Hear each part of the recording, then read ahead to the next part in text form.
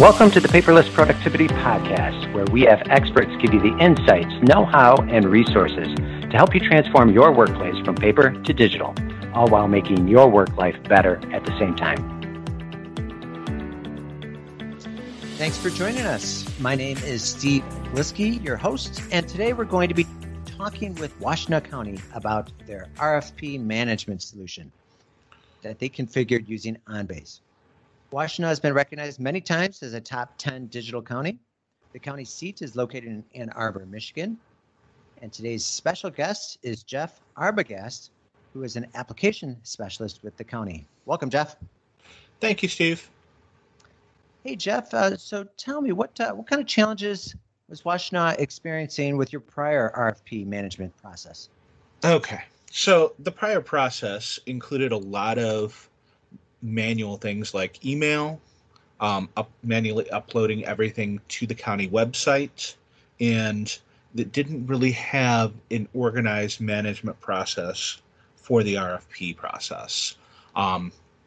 There would be a lot of emails going back and forth. There'd probably be multiple versions of the RFP document, and that could cause quite a bit of confusion since the department and purchasing and sometimes even risk management, etc., have to be involved in the process.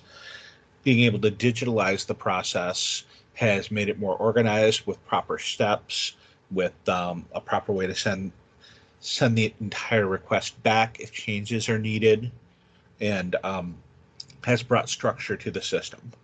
And with emails, there's size restrictions, right? There's a lot of bad things that happen with emails when you're trying to attach documents to it. Correct. When you're trying to, especially our Parks and Rec department and our facilities departments do occasionally need to have construction projects and construction RFPs, so they have to upload drawings. And a lot of the times those drawings are too large or were too large for our previous website. I'm not sure about the current one, but it's still a little bit easier to store them in a document management system and have them basically sent out using public access instead of storing them on our web server. And I know OnBase also has a good way of supporting drawings and things like that. But when I say the OnBase is our system that we use for storing the documents, so I should have said OnBase instead of the ECM, Enterprise Content Management. Hey, so this is a far-reaching type application, right? This touches every department? It touches every department for RFPs and contracts. So some departments have many more RFPs and contracts than others. Like, for example, the department I'm in, which includes facilities and IT, has by far the most RFPs and the most contracts, followed by Parks and Rec and Community and Economic Development. There are departments like the prosecutor's office that might only have 2 or 3 contracts per year that they do, whereas we do 2 or 3 contracts a week sometimes. Okay. Hey, Jeff, could you describe your decision-making process as far as whether or not, to purchase a prepackaged solution or configure your own using OnBase? So our process isn't as well refined. I'd like to share with you our colleagues our colleagues at the City of Ann Arbor have done.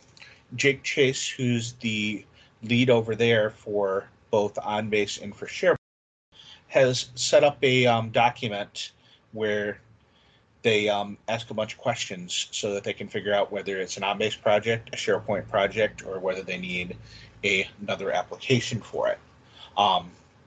For example, short-term versioning, whether they need signing, etc. For us, we don't have a document, though I think my boss and I want to look at their document, and we may try to implement our own version of it because I really like the idea. Anything that requires a large amount of documents to be stored for a long time, or even if it's a small amount of documents for a long time, we've been using OnBase. Anything that requires an intense workflow process, we have also been trying to use OnBase for too, which is why we've been expanding it in housing some of our workflow, like for our public defender, etc., and our request for proposal a few years back. Okay, kind of appreciate you walking us through that decision-making tree there. How about, could you give us an overview of your new OnBase RFP management solution, how that works? So right now it uses an eForm. If it was designed today, I think we would use WorkView instead of an eForm. But people first request an RFP number and request the template, because the RFP template changes quite a bit as policies change in the county or as the board gives new initiatives. For example, local vendor preference, and they just did one with contractors also. So that changed our RFP quite a bit. So they fill out what date they want, who's doing the RFP, and the request gets sent to purchasing. Purchasing assigns a buyer and generates the request for proposal initial documents. And then after that, those initial documents are sent back to the department in Word document form so that they can edit them in OnBase, have multiple versions of it if they need to roll it back, and get it set up for how they want the RFP to view. And in OnBase, they also have a way to attach supporting documentation, etc., so that it's all stored in the work folder and all related to that request. Once they're done with the request, it's sent back to purchasing so that they can publish the RFP and send out notifications through the state system, through the newspaper, etc., about the RFP. And then once we get our bids back, they're uploaded to OnBase. If people want to, they can use OnBase as a collaborative tool, because we have created sticky notes for them to be able to place things on different pages and comment on things.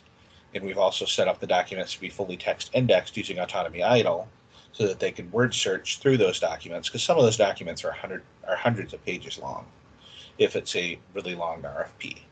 I know that, for example, when we were looking for a system to replace our ticketing system, some of the documents that came back were hundreds of pages long. So making multiple copies of that instead of storing it digitally in one place would cost a lot more money, paper, ink, etc., when we can just store it in OnBase, search for what we want to search for, and view the document there. There are still some people that prefer a printed version, but I think what we did is we keep one printed version in the office, and if somebody wants to come and grab it, they can. Otherwise, they use the digital version. Once the winner is picked, it's all that information is put into OnBase in the eForm, and a scoring sheet is uploaded to OnBase so that purchasing can do a final decision and post it. Because they also they use OnBase to generate the records for the people that were awarded and not awarded, and have them automatically sent out to the emails of each person that gave the bid, as well as sending out a paper copy. And then it's also published to the website. Wow.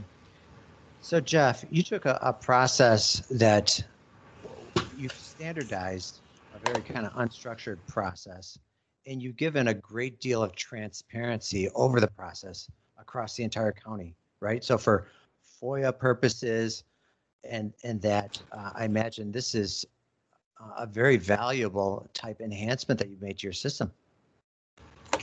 So we even made sure that any bids can be viewed by any county employee that logs into OnBase, whether they use OnBase or not.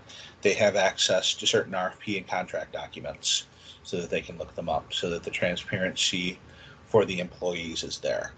As far as FOIAs go, if it's on those documents, and they've had to do a few, I've created a workflow for them to be able to redact the bids to the vendors, to what the vendor wants redacted, and be able to do that right in OnBase using, we don't even use the redaction toolkit, we use the revision and the drawing boxes, etc. Yeah, just using the standard tools within your OnBase system. Yeah. and then creating versions that have blacked out areas. And then we burn that in as one image so that things under it can't be seen. Because I've seen things redacted incorrectly before. Now, after the RFP has been awarded, there's a period of time where it could be contested. Does your workflow account for that as well? Yes, it does. We have a queue that holds for protest. If there is a protest that's imported into the system, everything routes to Corporation Counsel. Corporation Counsel creates the reply and uploads it into OnBase, where it's sent for the county administrator to sign and go out, both via email and via mail. Wow. So this, since you already had contract management in place, this seems like just a natural fit that flows right into that. After it's been awarded, then you move right into contracts. That's correct. And that way everything stays in one system, especially since our new financial system doesn't have a very good module for either of these. Terrific. So OnBase is filling the gap then, where those line of business applications fall short. That is correct. With the benefit of you being able to customize it and tailor it to the unique needs of the county. Yep, and even after something's already gone live, we change it all the time. We have over 100 workflows that are currently in production and OnBase. We have some that are out of production that were used in the past, but at least 100 are being used currently. We are always changing those workflows. There are some that are left just about all the way alone, and then some that we change every other month to fulfill changes in their process. So it makes it nice that OnBase allows workflows to be changed so easily. Fantastic. Hey, Jeff, how long has your RFP management solution been in place, and what kind of feedback are you receiving? 3 years, I think it's been in place, maybe 4. So we got off to a rocky start because we didn't do as good of a job viewing their process and getting their process recorded as we thought we did. And we missed quite a few extra things that can happen in the process that we had to find ways to add in, like rebids and what happens if they don't get, if nobody's awarded, et cetera, et cetera.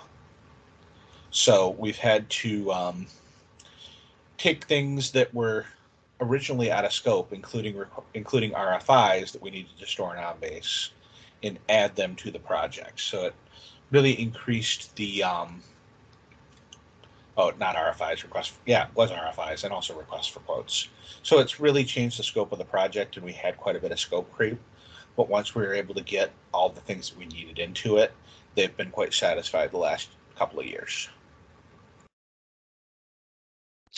So from, everything is electronic and flowing into OnBase from your public website as well. When vendors go up to your website and they are searching for particular RFPs and responding to RFPs? We did not do the responding part because the board didn't want to make that part digital. That is something I would like to do in the future, to give them a way to electronically submit those instead of having to physically walk them to the county. But currently, we do not have that in the process. Understand. So that's a future enhancement then. Correct. Okay. Fantastic. So, Jeff, I'm like very impressed with all the great work that you're doing at Washtenaw. Thank you so much for being on the call today. Really appreciate your time. Hey, for our listeners, we appreciate you downloading this podcast. Thank you, and have a great day. Thanks again for joining us on this podcast. To learn more about ImageSoft, please visit imagesoftinc.com. That's imagesoftinc.com. If you haven't already done so, be sure to subscribe to Paperless Productivity, where we tackle some of the biggest paper-based pain points facing organizations today. We'll see you next time.